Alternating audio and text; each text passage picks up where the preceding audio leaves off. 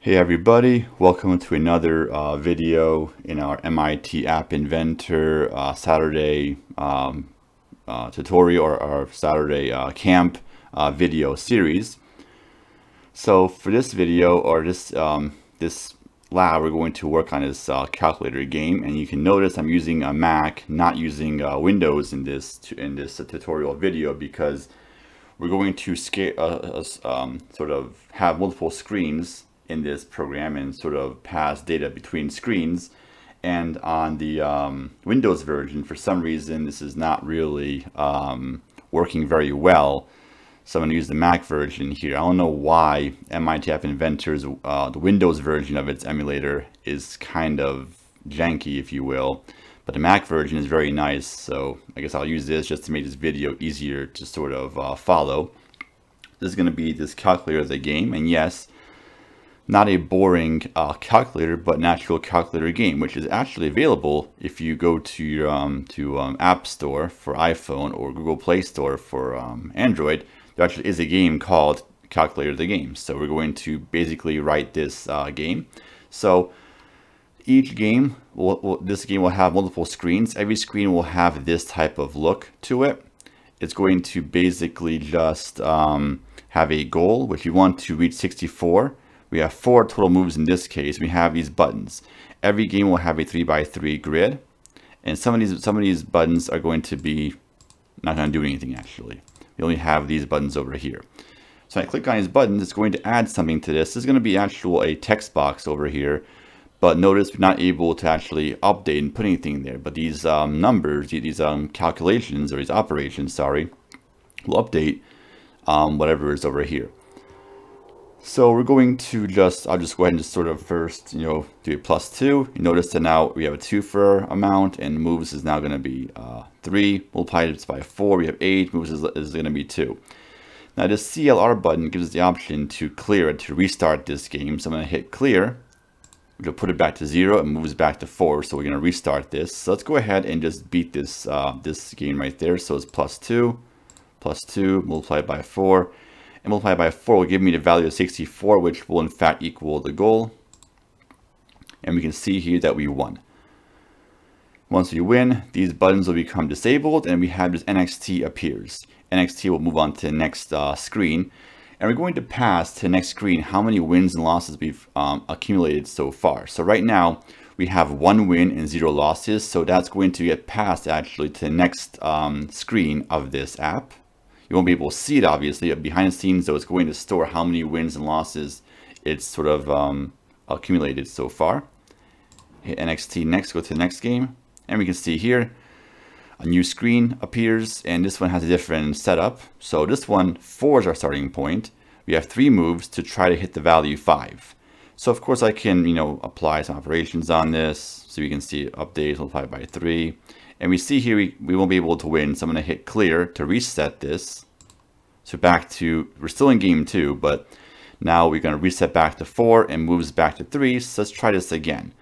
So this one's going to multiply 4 multiplied by 3, add 3, and divide 3 will give us the value of 5, which we will get the win. These will be grayed out. I'll hit next to go to the next screen. And then over here we have 404. So in this situation, we start from 0. And I'm going to add by 8, multiply by 10 once, then twice, add 8 again, divided by 2. Gives me 404, which I get the win. These will be all grayed out. NXT appears to go to the next one. So we've won 3 games so far and lost 0 games. Hit next to the next screen. And over here, well, I'm going to go ahead and be starting from 10. So of course, if I were to multiply by 2 and then hit clear, it would set the moves back to 3, and 10 is our starting point. So for this game, we start from 10 in our calculator game in this one. So I believe it's multiplied by 3, subtract by 5, multiplied by 2, gives us 50. These will be grayed out again. I hit next. So far we've won 4 games and lost 0. So it's going to pass that information into every single screen. I'll hit next.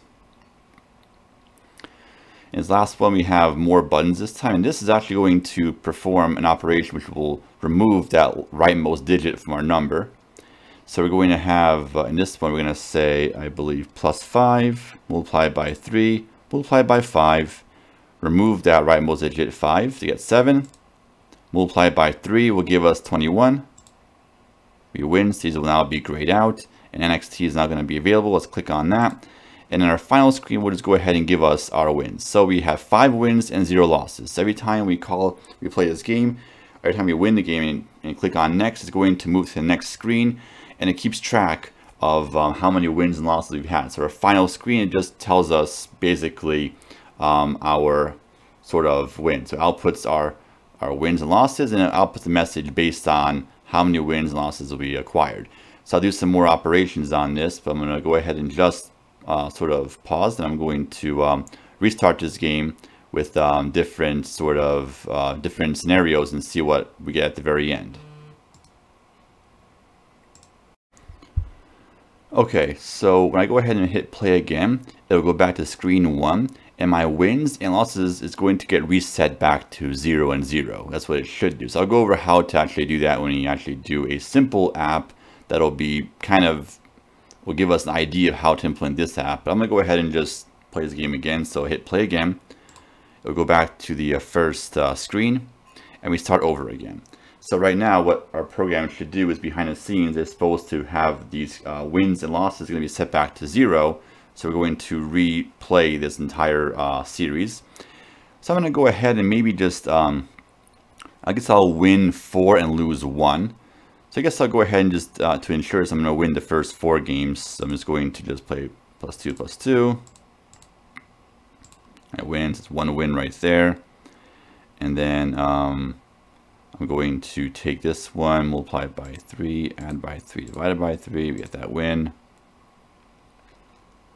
Then we're going to say +8, multiplied by 10, multiplied by 10, divided by 2. And this one, I guess I'll get this win as well. Same as last time. And this time I'll lose the 5th one. So this one, we go ahead and just say +5, multiplied by 3, +5, multiplied by 5. Then I'll do this shift operator, which will remove that rightmost digit. And this is going to give us the value of 10, which will not be 21. So it's going to say you lost. So this one we didn't win. So in this situation, as we play this game, we got 4 wins and 1 loss. And now it gives us this 4 wins, 1 losses, almost. It gives us, so basically we have a set of if statements, which will, if you have 5 wins, 0 losses, have some customized outputs. I had perfection. So 4 wins, 1 losses. It could give us maybe almost. 3 wins, 2 losses could be good. 2 wins, 3 losses. So we can have sort of an if statement set up that will give us a unique message for each possible scenario. So how many wins we have. So you have 5, 4, 3, 2, 1, and 0. Those are our 6 scenarios we have. And we want to maybe have a customized output for each one of them. So that's basically how this game is going to play out. So I'm going to now show you just what's on each screen, and then we'll go over, I'll make a simple app that's going to be similar, not really a calculator game, but something where we can just sort of get an idea of how we can pass values to multiple screens. I think creating each screen is sort of, we've done enough apps in this class now that we can easily, or not really easily, but we're able to create our own apps, but we're going to have to create multiple screens and learn how to pass between screens. So let's go ahead and go to the view, or how our app will look. So basically this is going to be the look for every single screen in this program. It's every screen, so I have several of them over here. So screen 1 will have just, we have this horizontal arrangement up top, which has this label and this label, which is going to give us our goal and our moves. Then we have txt_num, and I actually have it set up where I clicked on read only, which will allow this to not be editable, so you're not going to be able to click on this and add our own custom numbers there. There's a table arrangement where I have 3 rows and 3 columns.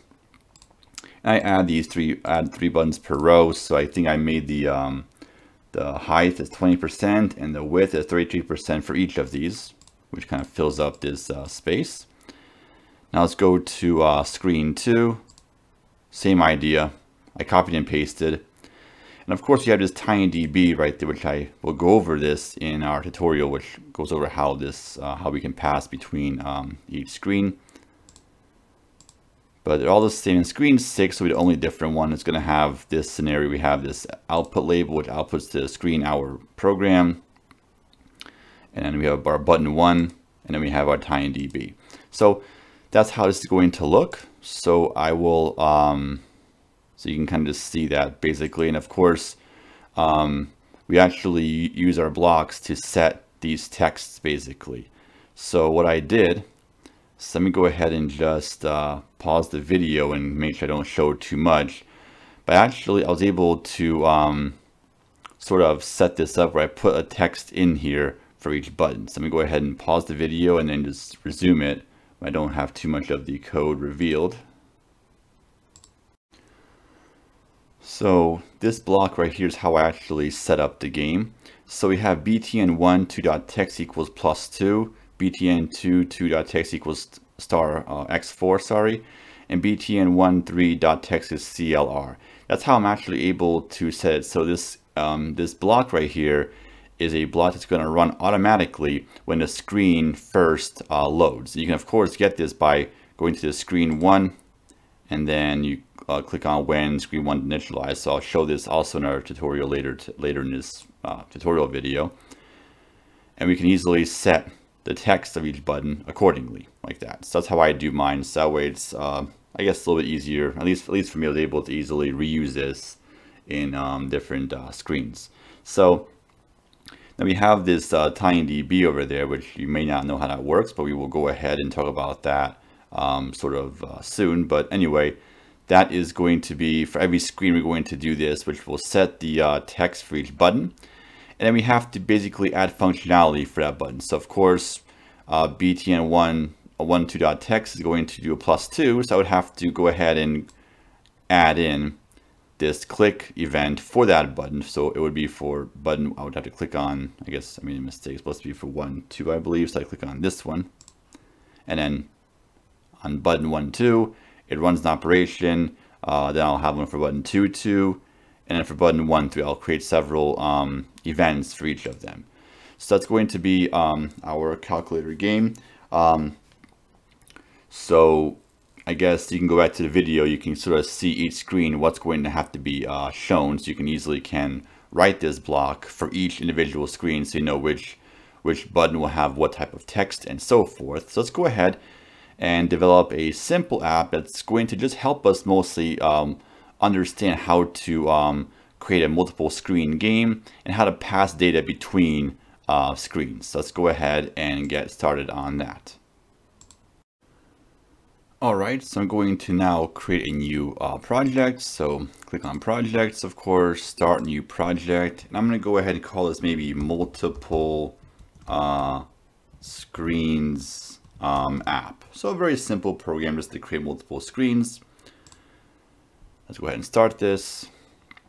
And there we are. So, okay, so for now I'm going to go ahead and just basically just create a very simple screen here. Just have maybe a text box that's not editable and have a button that will just add something to it. So a very primitive app, but just it's good enough to kind of at least test out this functionality. So I'm going to, of course, select a text box, drop it over there. And of course, you can rename this. I'm not going to rename mine because I want to move a little faster. But of course, you always want to give your text boxes a valid name, just so it's easier to refer to them in code. I'll make the font a little larger just to make it a little better. Maybe I'll make it 40, I suppose. 40.0. Okay. And I'm going to set the let's see, the width to be fill parent.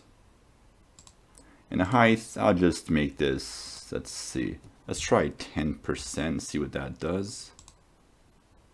Maybe I'll try a little bigger than 10% just to be safe. I'll try 20.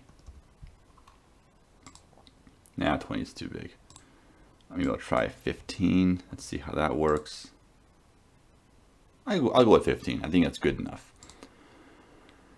And then I'm going to go ahead and click on this, and I'm going to select the read-only option. So it's not going to allow me to actually click on this and actually write to it. And I'm going to get rid of the hint because I'm not going to put a hint here for this one. I don't really need to. Then I'll put a button over here afterwards, drop it over there, and I'll make the width of this button again to fill parent. And the height, sure, let's make it, let's try 40%. Yeah, doesn't look great, but you know what? That's not the point right now. So we'll just go ahead and just try to see how we can make this work. And I'm going to, I guess the button text will be just, I'll make it blank for right now. I'll make the font of it to be maybe 40, or I'll try 30 just to be safe, 30.0. So right now, that's all we have, very primitive game. And I'm going to now go to my user interface and let me see, I'm gonna try to see if I can find this over here. Is it media? No, it's storage. So click on the storage section. And I'm gonna click on tinyDB, drag and drop it into your program. So again, just like the alert box from last week, or yeah, from last session we had. So tinyDB 1 is not going to actually, it's not going to show anywhere. It's just going to be a component as a non-visible component, just like for the last time's alert box. So let's go ahead and write the blocks for this app. Okay, so the first thing I'll do is I'll create a variable. So this variable is going to be maybe just, I'll have it as a total, I suppose, for right now. And the value will be 0. And then what's going to happen is I'm going to go to screen 1, initialize, like this. And our button that we created, I'm going to give it a text. So button dot, let's see if I can find this. It's always fun trying to look through all of these and figure out which one you want to use. So I'm going to go on to, oh, darn. I want to go over here to set button 1 dot text. And I'll set it to, well, let's go ahead and just give it, maybe have it display +2. So I'll put +2 over, oops, +2 over here, like that. And then I'm going to put into my txt box. So it is text box 1, sorry. I'm going to set the text to be, let's see, there we go. And set it to whatever stored in my variable total, which is pretty simple. Just do a get block, total, add that over there. So let's go ahead and see if this emulator does work correctly with this. So may have to restart this connection. So let me just try to restart it, refresh the companion screen. And there we are. So we can see that it has 0 and +2 is displayed for the button. So we can see that that's how it works. So when the program loads, it's going to put these, it sets the button text. Oh, sorry, yeah, the button text will be +2, which is right there as a +2. And text box 1.text is going to be whatever is stored in my total, which is 0. Perfect. So it does work just fine. So I'm going to now write the code for this block, for this button, which is nothing complicated, very similar to what we've done before. Click on button 1, button 1.click. I'm going to basically just do the following. I'm going to take my variable, set.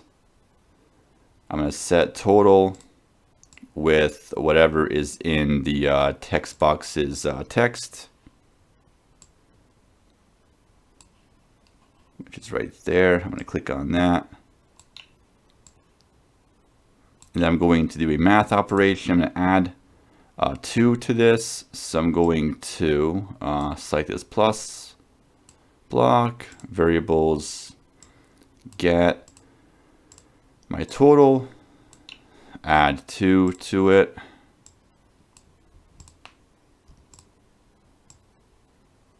I'm going to set this to my total. So So I essentially just added 2 to my total like that. And then I'm going to go ahead and copy this block, duplicate. I'm going to show the updated value to my text box. Let's go ahead and see if this works correctly. So hopefully the app or the emulator automatically updated. And we can see that it's adding just like that. Perfect. So now I have to add one more button. So that's probably where I messed up. I want to have one more button I want it to move on to the next screen. So I'm going to just create a new button here. So let's see if this app is not going to crash if I try this. So I'm going to modify the, I guess the height here is 15. I think I should be able to put 40 at the very bottom and it shouldn't cause any problems. Let's go ahead and just do this, and hopefully the emulator is not going to crash while doing this. Fill parent. I guess the height, I'll make it also fill parent. It's going to take up the rest of the space we have left, so just to make it easy.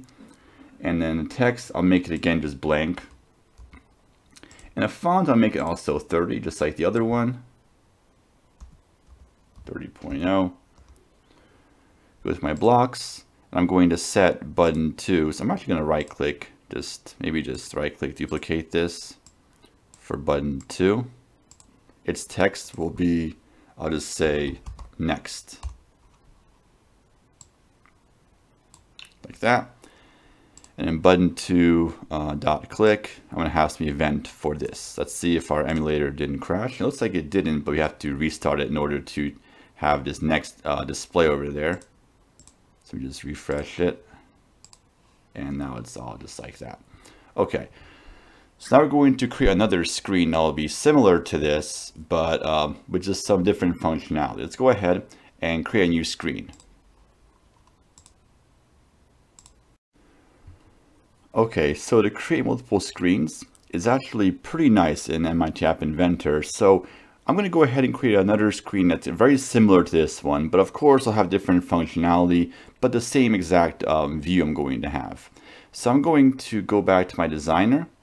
I'm going to click on screen 1, and on Windows it would be Control C. On Mac it should be Command C to copy everything.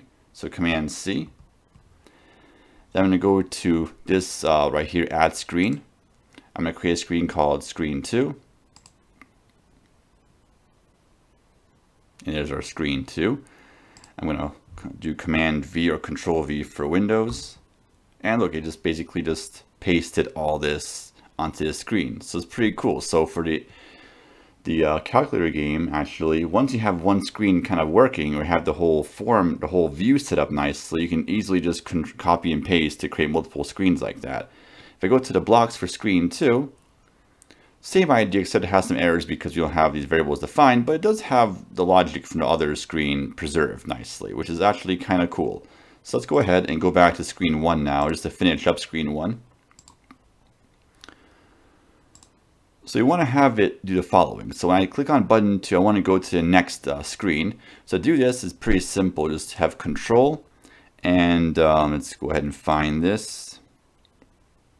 Open another screen. So I'm going to click on this block. I don't know why I can't click it. Hold on, it's not working. Okay, that one worked, but why was another one clicking correctly? Let's take a look at this. There we go. I don't know why it wasn't working a second ago, but that's fine. I'm going to select screen 2. When the button is clicked, it's going to open up a new screen. But before I even do that, I want to make sure that I want to store my total somewhere. Because what happens is this total variable only exists in screen 1. It will not exist in screen 2 automatically. So I have to save it into the memory of this phone. So in my new screen, I'll be able to retrieve whatever total I have left over here. So I'm going to use tinyDB. I'm going to use this store value. So I'm going to go ahead and put this here as well. So I want to store whatever's in total. So get my variables, get total. And we have to give it a tag. So a way to reference this variable. So I'm going to use a text block and just call this, I suppose, total. Doesn't have to be the same name, but I'll use total. So this will allow me to retrieve total this in the next screen. So this is going to basically store this value. Whatever's stored in total is going to store it as the name total in my tinyDB. So we'll see how it's going to correlate in a second. So that's going to be our screen 1. Let's go to screen 2 over here. So I'm going to create another variable. I'm going to create a variable. I'll call this total. Now this total in screen 2 is not going to be the same total like from screen 1, but they're both called total, but they're in 2 different screens, so they are not going to have any sort of relation to each other at all. I'm going to click on screen 2 over here. And what I'm going to do right now is I want to retrieve, so this, I'm going to actually have this one, maybe it'll be a multiply by 2, so x2 I'm going to use over here instead. Now I have to actually retrieve the value from the last screen. So again, tinyDB for the win. We're going to select it and we're going to use this get value. And we're going to use a tag. And for the last screen, we'll go back to screen 1 for a second. We stored some value in the tag name total. So I'm going to use the same tag over here, total. And it's going to retrieve whatever value is stored in this tag total. Now we have this option here. Let's say if this value does not exist, then I'll just use 0, I suppose, just that way it won't break at least. I'm going to set this to my total variable.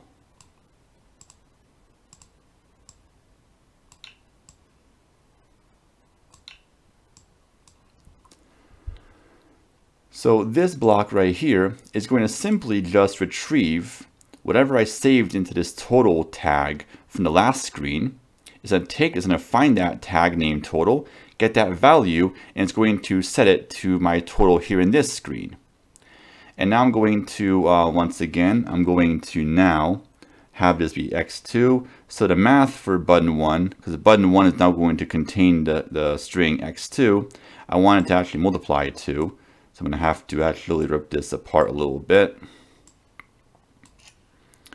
And I'm going to get a math operation, multiplication.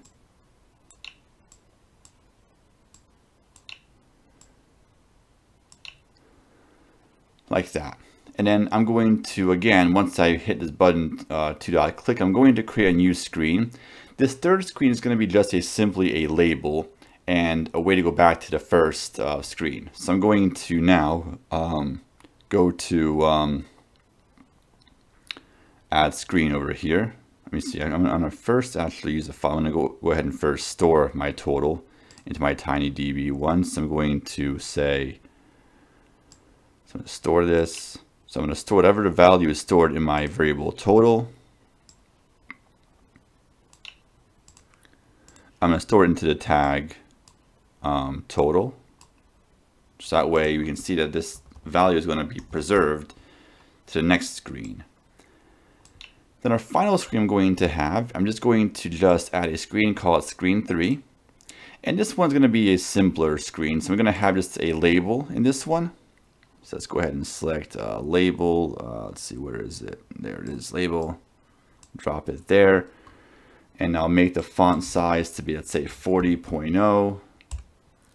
And I'm going to have the height will be maybe 60%. Let's see how that looks. Maybe we can try 70%, I suppose. Okay, good enough. The width will be fill parent. I'll make the text blank. I'll put a button over here. And this one I'm going to go ahead and just hard code the text for this button. So of course I'm going to set the width and height to both be fill parent. To fill up the rest of that space we have over there, height will be fill parent. Now I have this button. I'll just say go back step 1, or go back to step 1. And I'm going to go ahead and make the font a little larger. Let's try 20.0 and see how that comes out. Yeah, good enough. So what's going to happen is I'm going to go to screen 2 for a second. I'm going to write the blocks. I'm going to pass this data. I want to first store total into my tinyDB in my total tag. And I'm going to go ahead and have this button go to a new screen. So I'm going to have open another screen. I don't know why it's not letting me click on that. I don't know what's going on. This is weird. Okay, let's try this again.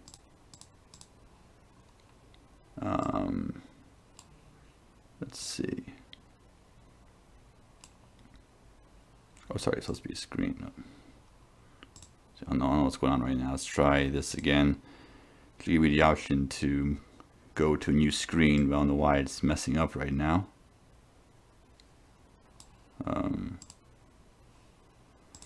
Go ahead and just sort of pause this and come back.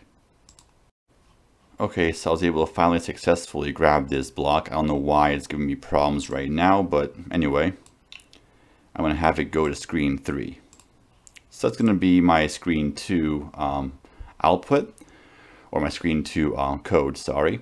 So I'm going to go to my screen 3, and I'm going to write the blocks for this one. This one will be very simple. I'm going to, once again, just create a variable here. This will be, I guess, total. Again, just using the same name, just because. Like this. And then I'm going to have this screen 3 initialize. I'm going to store the total that was so far computed. So remember, our tinyDB is going to, oh, I should have added tinyDB in here. So let's go to,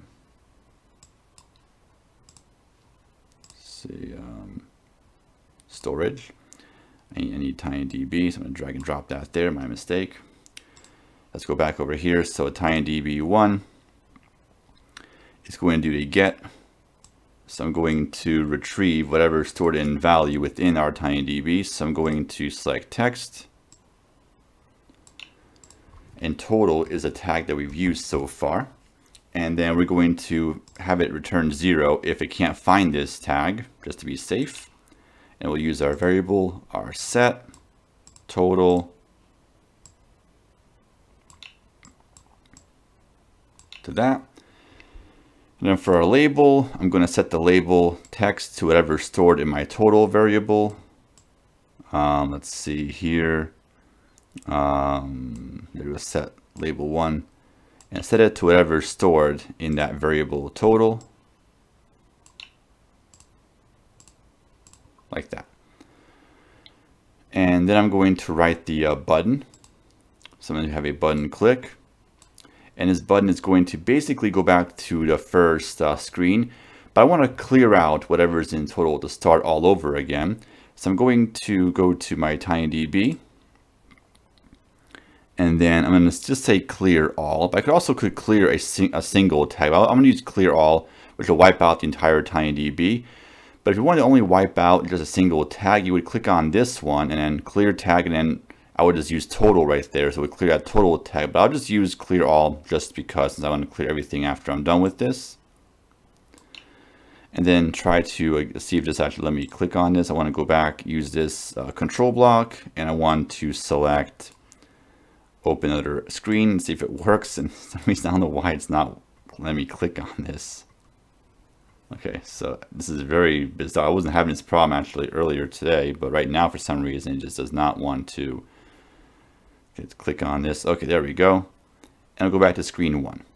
So there's our blocks, and now let's go ahead and just test it and make sure it does in fact correctly work. Let's go ahead and I'm going to pause it, and then I'm going to restart it. I'm going to go ahead and start and play with this app and see if it does actually work. All right, so I have the app running. Let's test this out. So our first screen, I hit 2 a couple of times, and we'll have 6 stored into my variable total. So I hit next. It's supposed to load my screen 2. And notice that up there is 6. So what happened was we have screen 2 initialized. It stores, we have this total which has a value 0, but we're going to call tinyDB1 and get the value for whatever so this total tag stored in my tinyDB is going to retrieve that and put it to my label. So you can see that it does in fact preserve. It preserved that 6. It took that 6, stored into tinyDB, and screen 2 I was able to retrieve that total value from screen 1, and I was able to store this into my second screen. I can go ahead and multiply this a couple of times to get 48. Hit next, and it goes to our third screen, and again 48 is still preserved because tinyDB, we stored 48 into that total tag, and in screen 3 we simply just retrieve whatever was stored in that total tag. If I go back to step 1, it's going to basically go back to screen 1, and it's going to clear out my entire tinyDB, so total is now going to contain the value 0, like that. And if I go ahead and say, if I say +2 again, next,